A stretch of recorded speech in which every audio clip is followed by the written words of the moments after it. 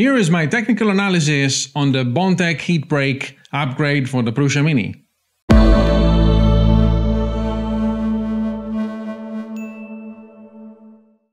I finally found the time to fit my heatbreak from Bondtech into the Prusa Mini original machine.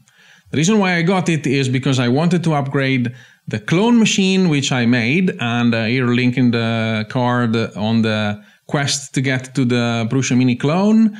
And so I wanted to upgrade that, which comes with a very basic hot end, and it's not a all metal heatbreak, so I wanted to give it a whole metal heatbreak. So I decided to take the heatbreak from this machine, move it to the clone, and then fit the Bondtech upgrade into the original Prusa Mini machine. I wanted to break it down for you, so I took the chance of using a very basic infrared camera that attaches to the phone to get a bit of footage and to see what is the advantages in practice of the heatbreak. And then I also made some comparison to the technical drawings and a bit of technical deep dive into it. So let's get into the thermal imaging and let's have a look at how these three heatbreaks behave. Removing the hot end is pretty simple. You just have to release the three grub screws, and then I also remove the cable clip on the top and also the pinda sensor. You have to take it away to release the cables. I didn't remove the cables as instructed by Bondtech. This is a personal preference. I didn't want to break anything by loosening it, and also I needed the cables in place to do the filming. But as you can see, you can take away the hot end without touching the cables. I think this also makes the whole thing a bit easier than having to remove everything. So this is the first take. So I heated up everything to 200 degrees. So now you see the temperature starts to climb, and the spot you see here is just above the heat break, and it climbs up to 45 degrees now and counting. So you see here we're above 150, the set point is actually 200, and it settles at around 65 degrees in approximately 3 minutes, and it stops there without going much further. So I thought that 3 minutes was pretty much the right time. Please remember that this is done without the fan, so you don't have the fan that is blowing on the hot end, so the final temperature in the real machine will be lower. You see here a bit of a close-up take, and it's again around 65 degrees. This is the hot end of the clone machine. As you will see later on, it's a pretty simple design, and here is the same exact same experiment. So I have set a set point to 200 degrees, and you see here that basically having no heat separation, the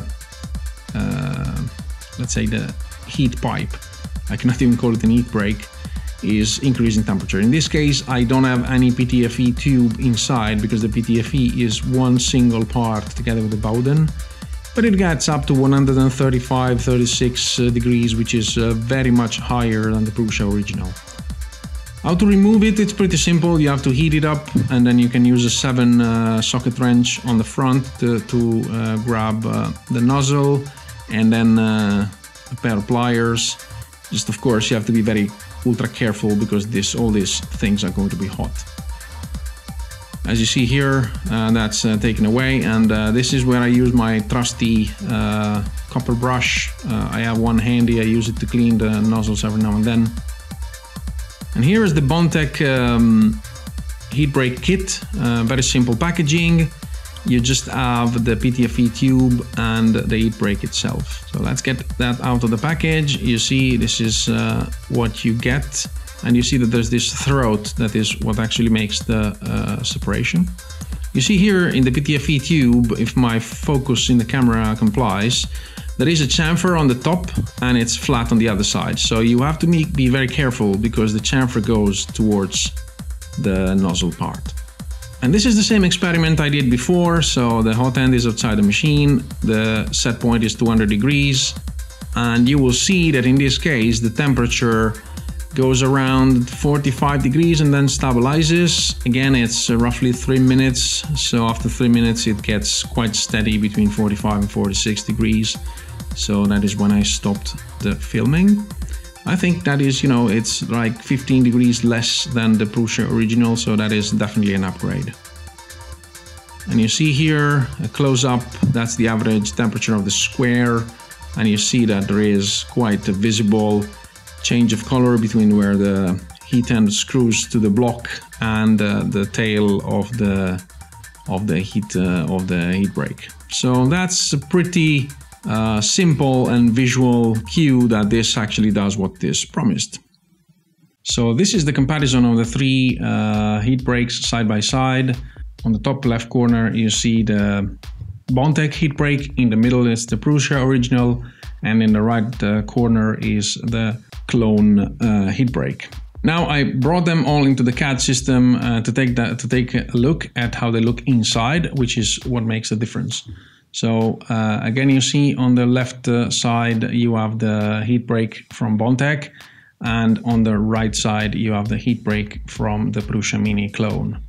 Let's start with a simpler design. The one on the right, that is a basic hot end. That is actually, it's not actually a heat break, it's actually a pipe, and you don't see it in there, but inside that heat break runs the PTFE tube all the way down, sitting on the nozzle. So this is a non-metal heat break, so it is subject to the limitation of the temperature resistance of the PTFE. You need to be careful about that because PTFE degrades at around 230 to 40 degrees. It can also release toxic fumes, so you need to be extra careful with that. Also remember, the thermistors and the heat cartridges, they are not, exact science, so make sure you're running that at a significant lower, so keep a margin of temperature to make sure that that remains safe for you. Then in the middle we have the Prusa one. So the first thing you have to notice is that the bore inside is actually tipped. They are drilling it with a regular drill bit, which has a 118 degrees. So that requires a special plastic insert to fit in there. So you can't just take any PTFE tube, you have to take the one that Prusa provides, because that has the chamfer on the top and that sits nicely on all the way down into this, let's say, angled hole.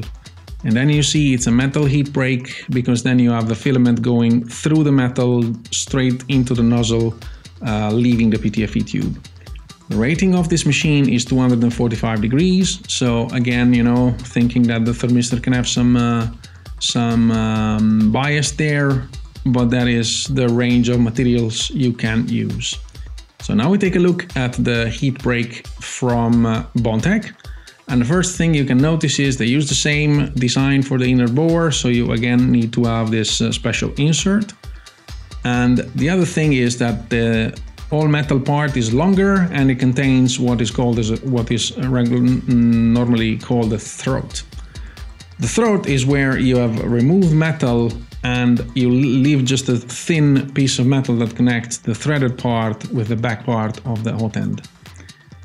The reason why we do that is that hair is an insulator while metal is a conductor, so hair does a much better job in keeping the heat separated from the heat block to the back of the hot end than just having it plain metal like in the Prusa one. And you saw that in the IR camera readings, that you have like 1/3 less of the temperature. And now we have all the information we need to just jump into our nice set of conclusions. So I will wrap it up saying that I never had issues with the heat creep in my Prusa Mini machine. So my overall recommendation, being an engineer, is if it works, don't touch it. In this case, I decided to break the rule because I wanted to make an upgrade in the clone machine. And I didn't want to put the clone machine with, let's say, at a higher level than my original one. So that's why I decided to upgrade the original one instead. Having said that, I consider this, for my experience and my machine, this a non-necessary upgrade.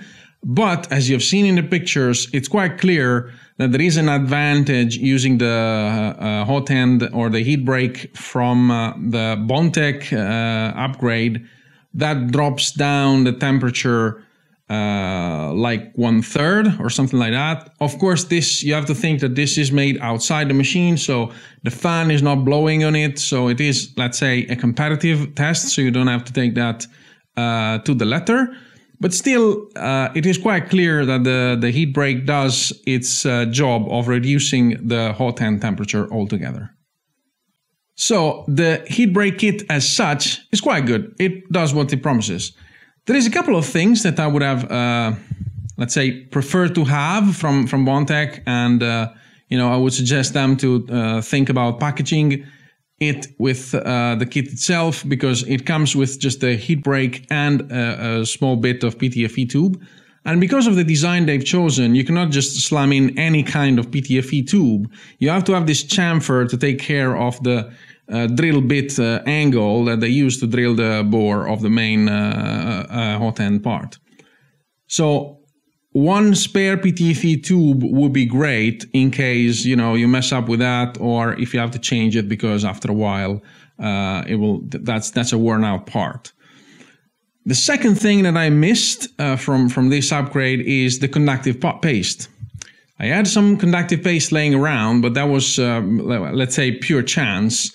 And I think it's a very small addition to the kit, but it makes a big difference because not everybody has conductive paste around, and also in the instructions it's quite clear that you have to have it and install it with the upgrade. And that concludes the video for today. I hope you enjoyed it. If you did, then you might consider subscribing to the channel. So that's it for today. Thank you for watching, and until next time.